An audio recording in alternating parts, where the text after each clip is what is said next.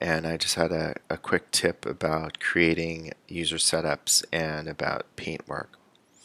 So very often I have to paint out objects in a frame and create clean plates, and I like to call it patch and paint, but usually it's paint and then patch, the reverse, because I need to make a clean plate out of something. So what I'll do is I have a little go-to setup that I use all the time, and it starts something like this, where I'll have this little pipeline set up where I have a freeze frame on either side of a paint node.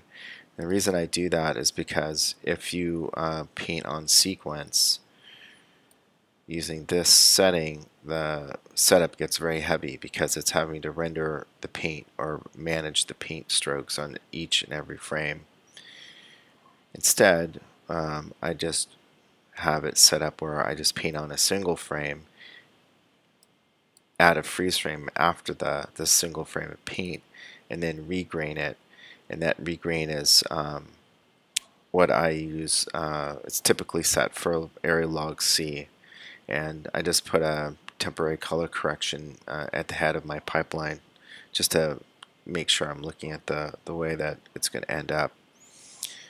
So what I'll do is then I'll grab this entire pipeline, I'll drag it down into the user bin, and I'm going to call it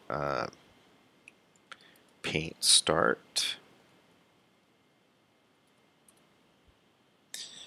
So whenever I have a setup, which happens quite often, I'll just grab this setup out of my user node bin, and then I'll connect up the nodes as I need to.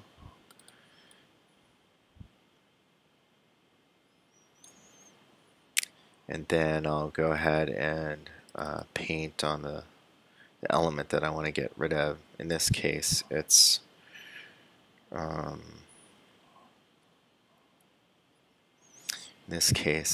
couple of these little bubbles.